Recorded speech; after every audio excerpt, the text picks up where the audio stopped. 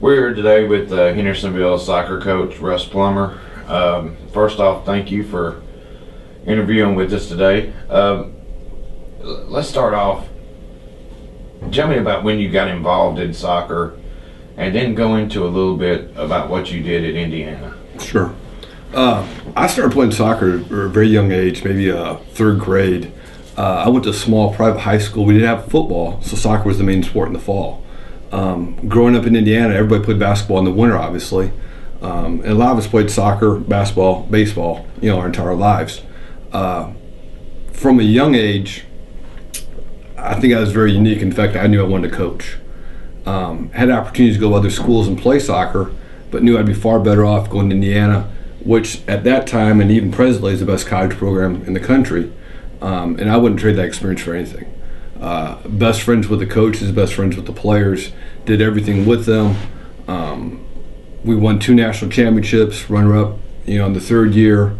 Saw the good, the bad, the ugly, and it was just a great experience. Wouldn't trade that for anything at all. Is that where you developed your coaching style from your time at Indiana? I think I had a large part of it, but I think any coach, you learn from everybody.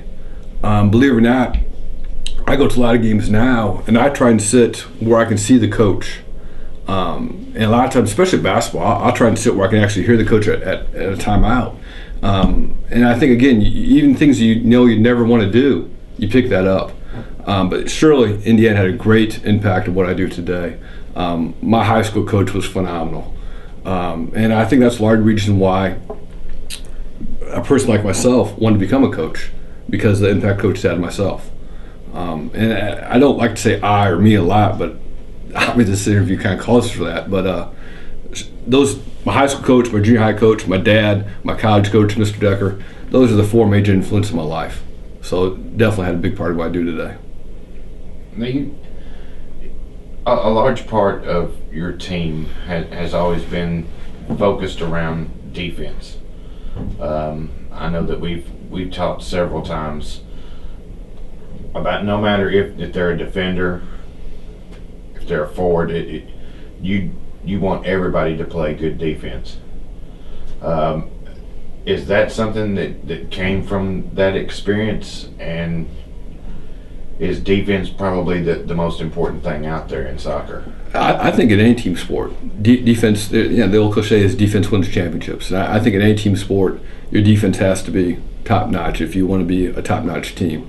Kind of a unique thing, when I was at Indiana, coach never recruited a defender.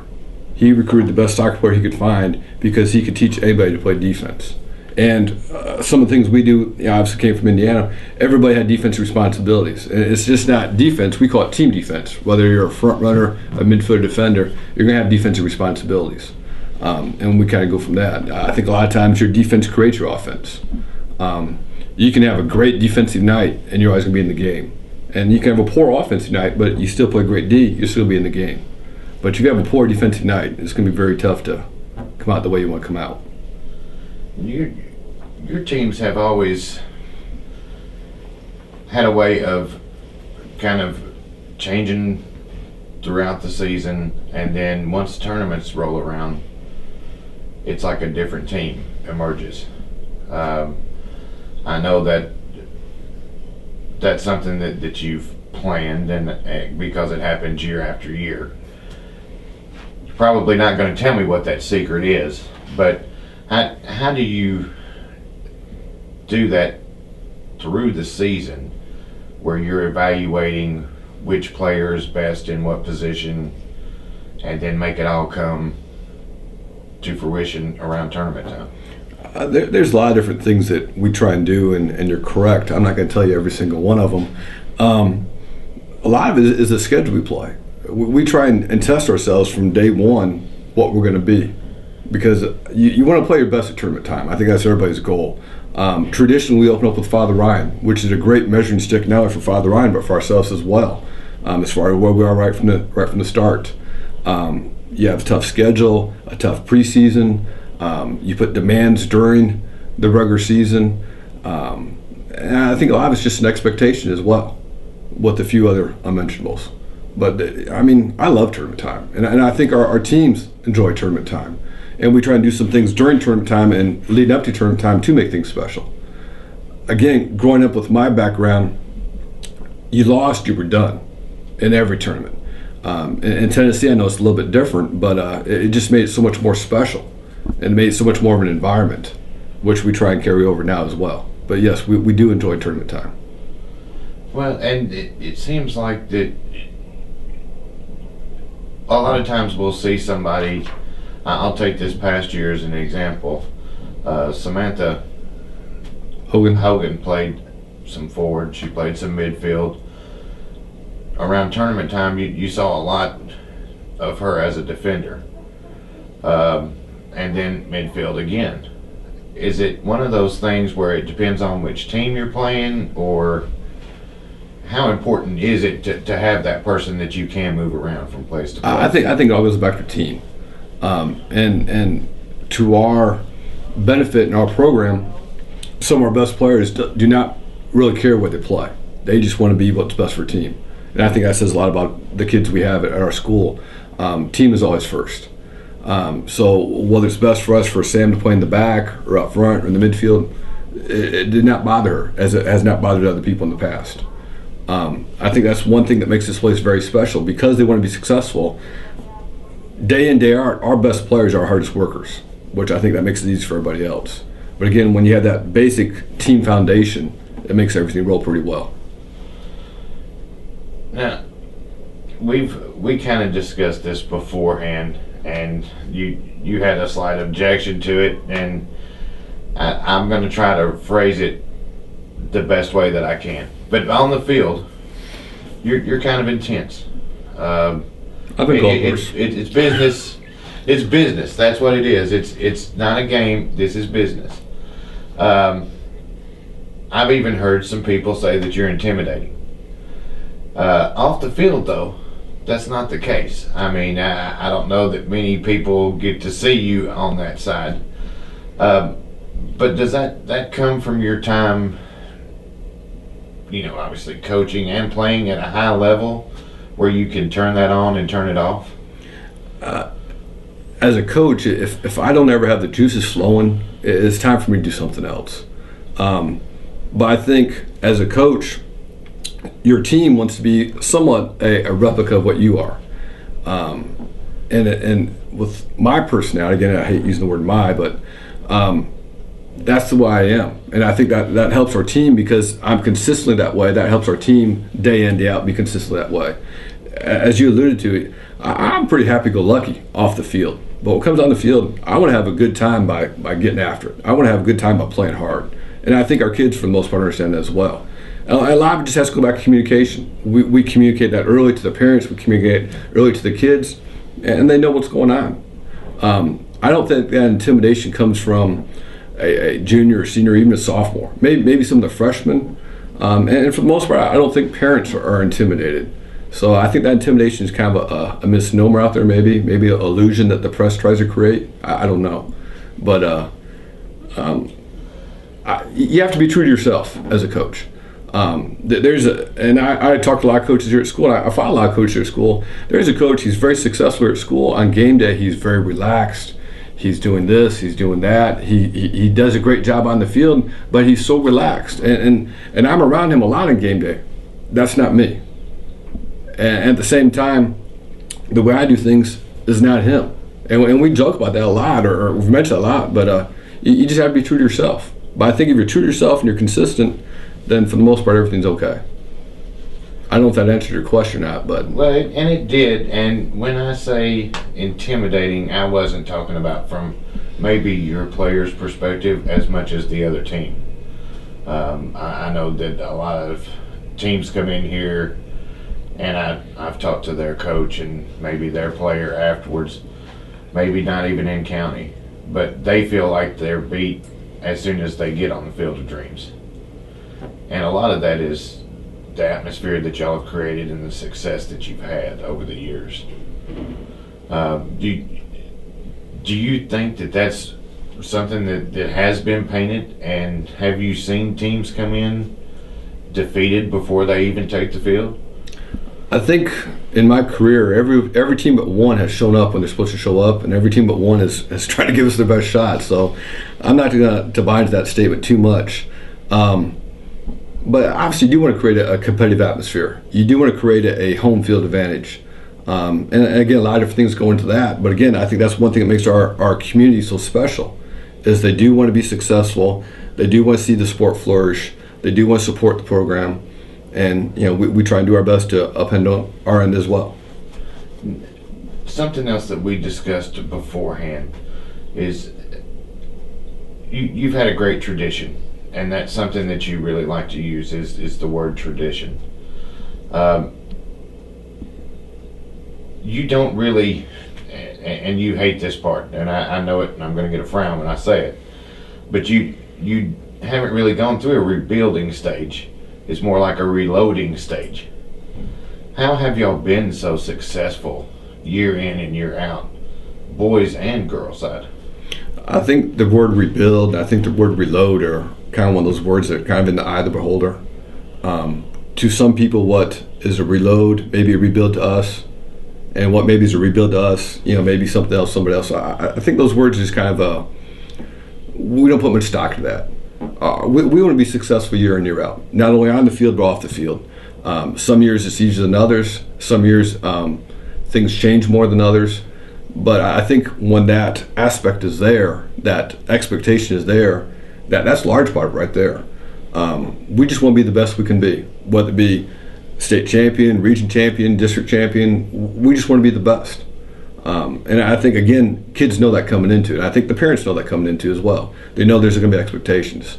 So again, that rebuild, that reload, I think as coaches, we look at things every year. Is this program okay? What we're doing here, the offseason need change. I mean, we reevaluate every year. So we don't talk a lot about rebuilding, reloading. I think that's one of those press terms that they throw out there to try and sell newspapers or whatever. Well, that's a good thing we don't have to sell newspapers. You've gone and had a lot of success yourself, and you've talked about this is your program, boys and girls side.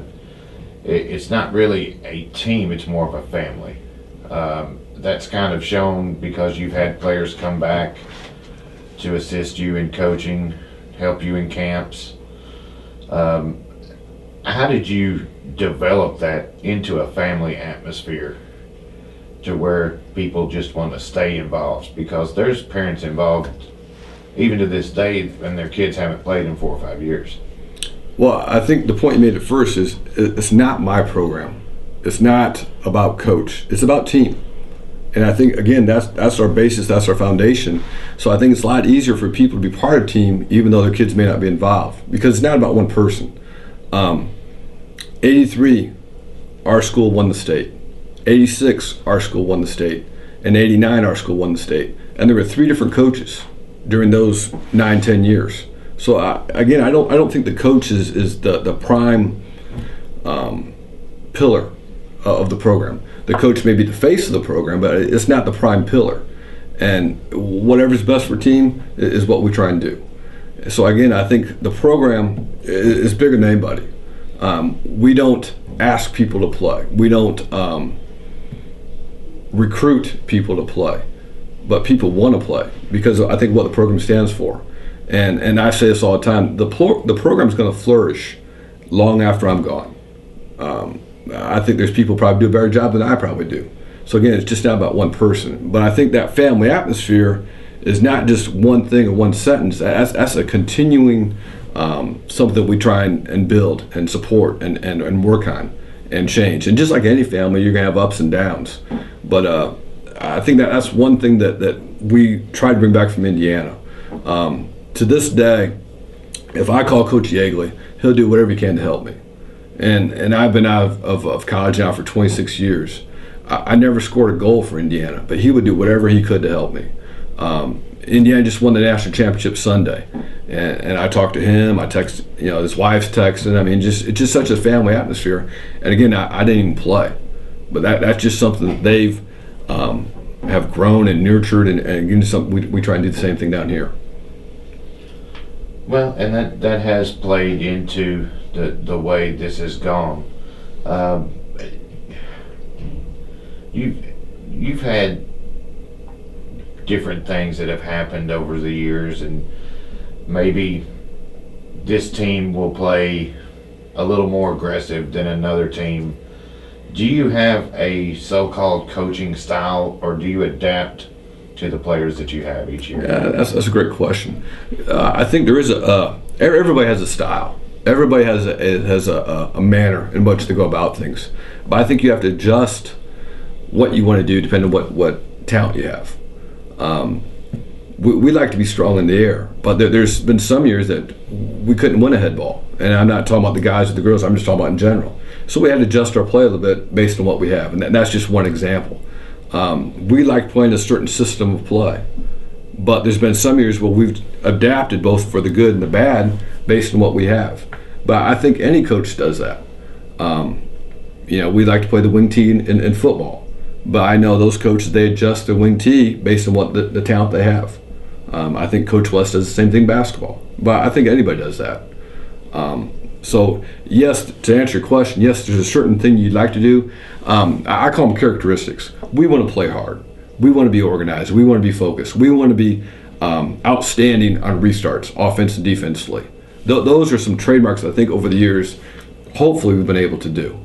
Now, as far as what system we quote unquote play, what formation, that may vary from year to year based on, again, our talent and our abilities.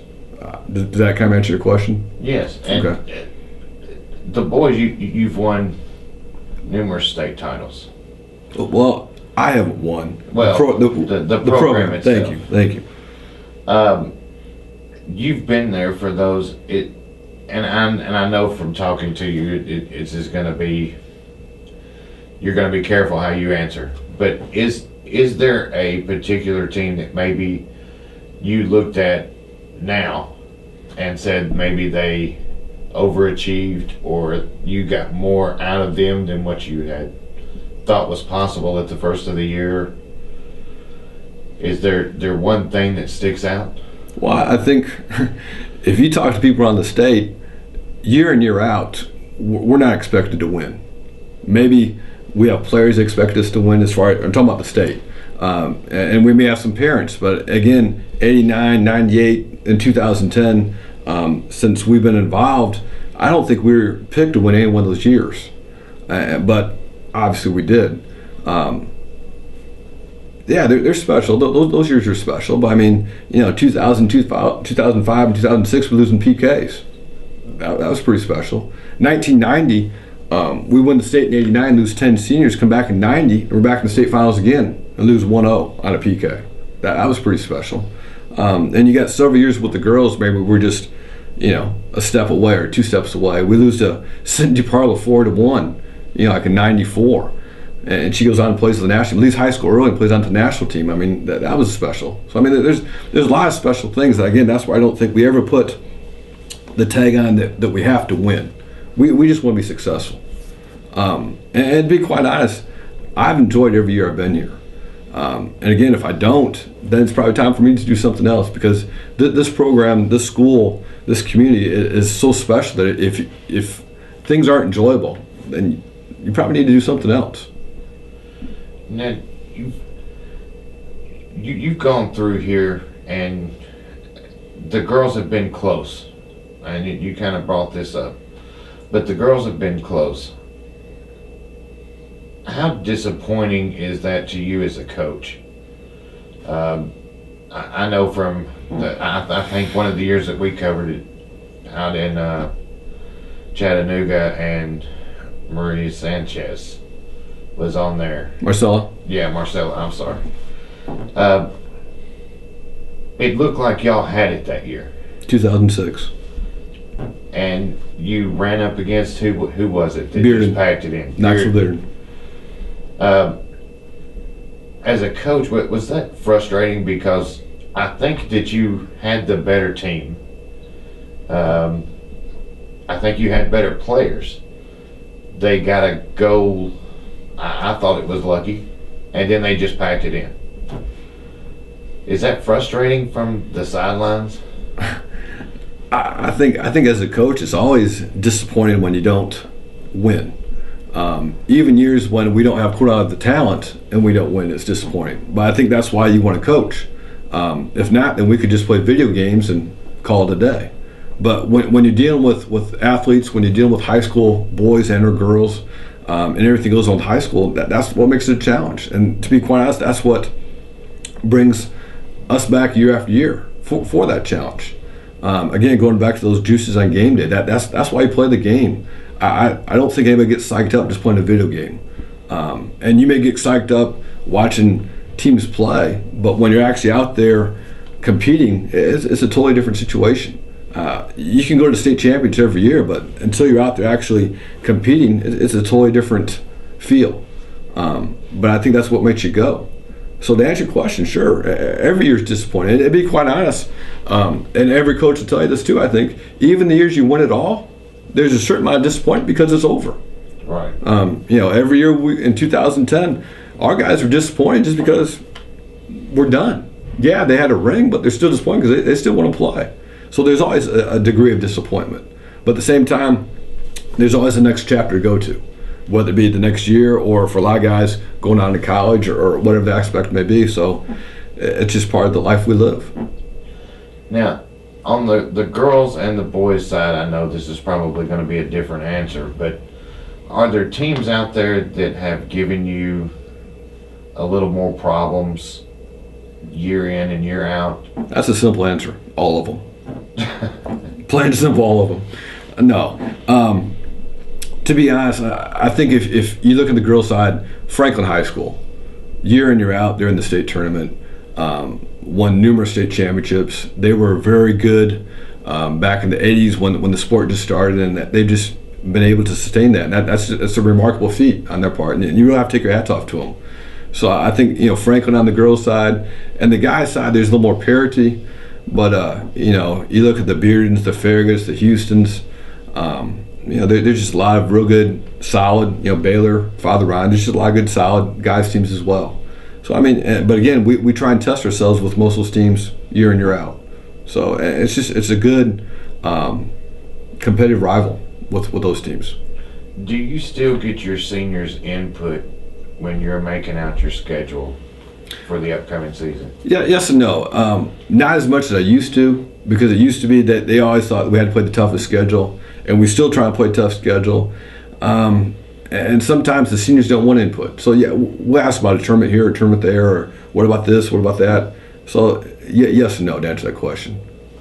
Now, when you have your tournament on the boys and the girls side, you try to get the very best teams in here that you can possibly get in. Yes. Most of the time, those teams come from a good ways out. Mm-hmm. Has there ever been a time when maybe you said, you know what, we're going to try to get some teams around close that we don't usually play that may not be the same kind of talent? Well, no. For a lot of different reasons. Again, especially with the girls, we play the Labor Day weekend, which is pretty early, so we want to be tested. Right now, Franklin and Father Ryan are the other two teams that come in that we don't play. They want to be tested too. To be honest, we have a lot of teams that'll say, well, Hendersonville, Franklin, Father Ryan, that's too tough a weekend, we're not coming. Yeah. So we kind of face that a little bit. But no, we want to bring quality teams. Now, I think most of the good teams want to go somewhere where they're going to be tested for 2-3 quality games. So no, we don't try to slack things at all. When you have that tournament, how much do you learn about your team, and is it more learning about them playing back to back games, or how they handle adversity? All the above. You have adversity 3 games in 3 days, which is extremely tough to do against that quality of competition. So it says a lot about their inner being a little bit, and a lot of times 3 different styles that you're going to play. There's all the above. There's a lot more to playing in a tournament than just playing. How you handle diversity, how you handle it on the road if you have travel on the road, how you go about your studies. There's a lot of different things that go in that play.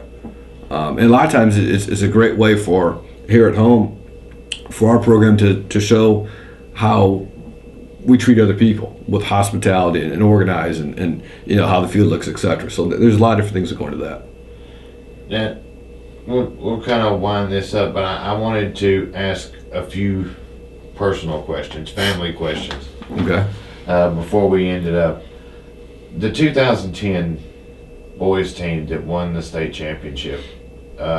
When you were out there and you got to have your family there, how special was that? Because both of your kids were at the point at that time where they realized how big of a feat this was.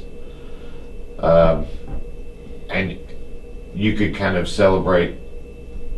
I don't know, it may have been the happiest I've ever seen you. Was that a special time? I'm not talking about the team being more special than anything else, but the celebration itself and having your family there. To be honest, yeah. I mean, 2010, my daughter was a senior that year, and we came a little bit short her senior year of going to the state tournament. Obviously, she was graduated with a lot of those guys. Joey, I think, was in the 7th grade, maybe 8th grade, 7th grade, something like that. So obviously he knew what was going on. Probably some of the best advice I ever heard a coach give, and Coach Yeagley said this many times, you have to enjoy the moment. 89, our second year here, just Denise and I, yes, we enjoyed it. 98, almost 10 years later, yes, we enjoyed it, and my kids were pretty young then. But for as you alluded to, for something like that in 2010, for all of us to really know what was going on, it was pretty nice, pretty special. Now, I've had the pleasure of talking to both your kids, and I know that your daughter's taking nursing now, but she's expressed a little bit of interest in coaching, not as much as Joey, probably. Joey seems to be pretty much set in that. Is that something that you've discussed with him, and what would you advise him to do if he did ask you? I mean, like every family, you have differences, and Joey and Kelsey, now just the male and female, they're pretty different in their aspects as well. I think Kelsey, that's kind of in her background. I won't say it's plan B, but that's kind of in her background a little bit. And Joey, even though a lot of people think that's what he wants to do, he doesn't think he wants to do that right now. But I think those coaching skills are a large part of what he wants to. Right now he wants to become an architect. But I think the organization he has, the demeanor that he has, will do him well in that aspect as well. I don't think either one of them totally ruled that out. But at the same time, I think they do realize everything that goes into it. And I think they'd be well prepared if they ever went into it. But I think right now they're kind of looking at something else. Well, and as a father and a coach, would you want them going into something like that? Would you want them to be a coach? If that was truly their passion, sure. I would have, I'd be elated if that was truly their passion. But I think as a father, you want your kids to be excited about what they're doing. You want your kids to have that same passion for their occupation that I do about mine. And that's one thing I tell the parents every year. I hope you enjoy your occupation as much as I do, because I really enjoy what I do. But I think you just want your kids to be excited and willing and able and looking forward to doing what they want to do. Well, Coach Plummer, we appreciate it. Thank you for talking with us today. Thank you.